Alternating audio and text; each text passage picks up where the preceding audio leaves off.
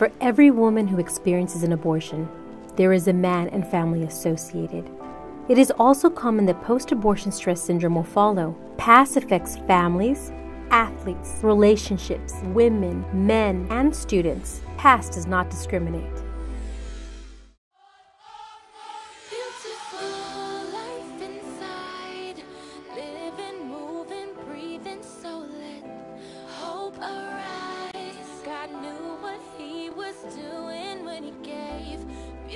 Never heard of post-abortion syndrome. I can kind of guess what it is, and I think that that's a big decision.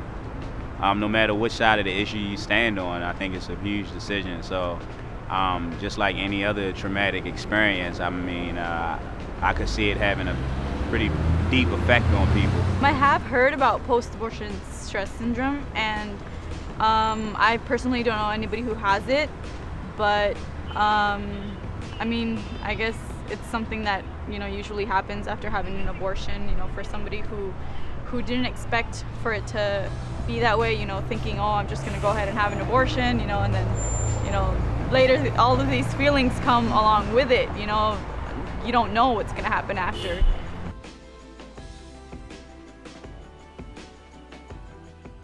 I was with my first boyfriend, and we had already had a child. I became pregnant at the age of 19, had my first baby at 20. At 21, I was pregnant with my second baby. I thought that if I was smart enough and I was very intelligent, probably I would be accepted and I would be loved and being caring.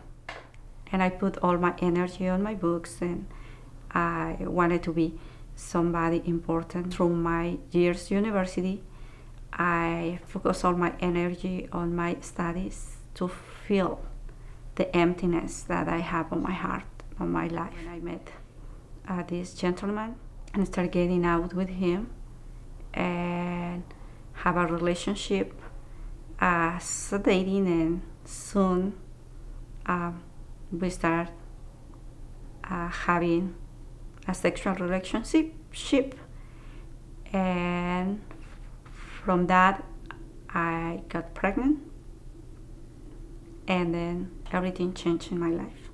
I was in a relationship where it was physically abusive, and therefore when I became pregnant at 21, we both agreed, because our relationship was not a stable one, we both agreed that it was best to have an abortion.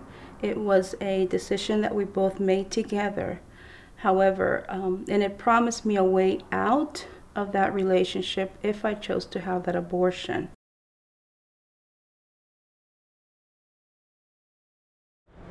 I was involved in a pregnancy when I was way too young to be, and we made that decision together. And I mean, even today, this is like 10 years ago, even today there are times that, you know, I think about it, and you know, it's one of those things that doesn't particularly put me in a good mood when I'm thinking about it. So I have no idea how women relate to that, but I know that it was something that bothered me when it happened. And when I think about it 10 years down the line, it still bothers me. For men, the abortion issue is a paradox. At a time when men are changing roles and becoming increasingly involved raising their children, they are systematically denied the right to be involved in life or death decisions affecting their unborn children. This powerlessness takes its toll not only on the male self-image, but it can bring on role conflict, excessive guilt, depression, and often the end of the relationship with his partner.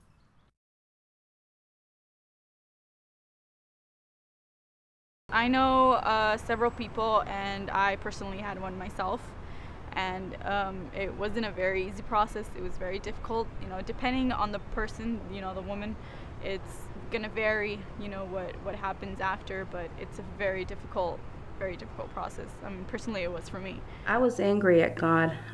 It was at a point, it was one of my lowest points, where after the abortion I was a very broken woman. I was a woman that could not love herself and could not love others either. And I know that it was because of the abortions. I was broken. I was broken inside. Everything, all my roles as a mother, I could not withhold, because I never felt good enough to be a mother. I never felt good enough to be a daughter. I never felt good enough to be anything. And that was the aftermath of the abortions. I remember that I went through different episodes of getting suicidal.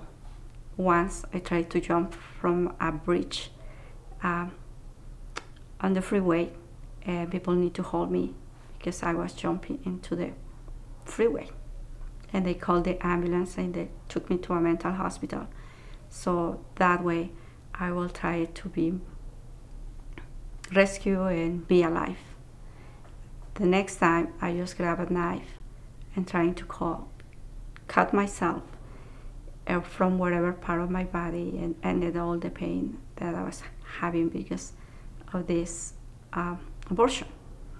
Then the third time I just wanted to take a bunch of pills, and ended it.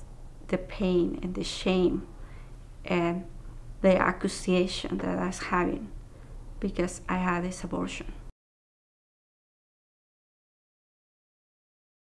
If I recognize one of my friends having, some trouble because of an abortion, yeah, and if I knew a place where they could go and get help, or at least be able to talk about it to like a professional, I would definitely recommend it to them, definitely.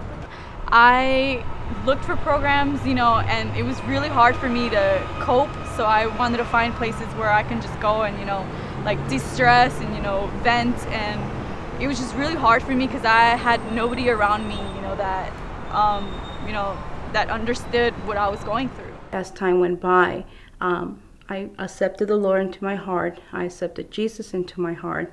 And when I accepted Jesus, things started changing. And the first thing that God started talking to me in my heart was about the abortions.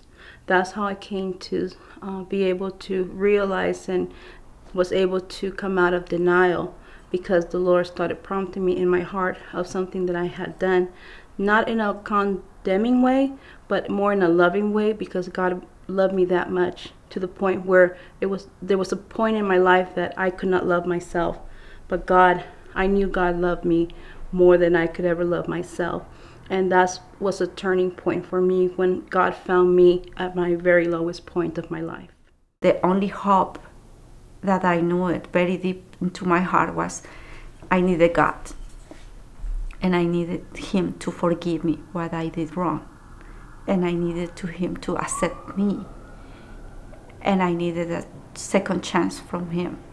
I remember the day I prayed to Him and I went into my knees, even that didn't knew Him the way I know Him now. I asked, if you forgive me, please just let me know that you really forgive me. And it's just, I feel it on my heart. I know that you really did it. I want to encourage any woman or men that have gone through an abortion to seek healing. I find a lot of people choose not to. I guess they don't believe it's possible for them. But I want to encourage them that yes, there is healing. It's very possible, and it's a new way of life when you have been healed and set free from the shame of your past. If there's centers, if there's programs, if there's anything like that, I encourage everybody and anybody who knows anybody or anybody that had an abortion to go for it, because it'll help you out a lot. When a loved one passes away, they're given a proper burial. When a child is born, they're given a name. However, when a child is aborted, the parents are never given permission to mourn their loss. Even if a child never lived outside the womb, he or she deserves a name. Having a name for that child allows a person to talk about their loss in a personal way, and will give them the peace of being forgiven and set free. I know this probably hurts for those of you who wished you would've gave that baby birth, but it's too late now, cause your child ain't around. I know it hurts to your core, that guilt is weighing you down, but I've got good news and some healing for your hurts. Christ Jesus came, he descended to the earth. But he ain't come for good people or even the just. He came into the world just for sinners like us. So yeah, he's really grieved when we take our baby's life. Cause he made him, but he came to save us from our plight. He came shining light that he could save us from our night. Erases all the shame, homie, he can make us right. Confess it and believe in the one who paid your cost. He died in your place, there's forgiveness at the cross. He can give us life.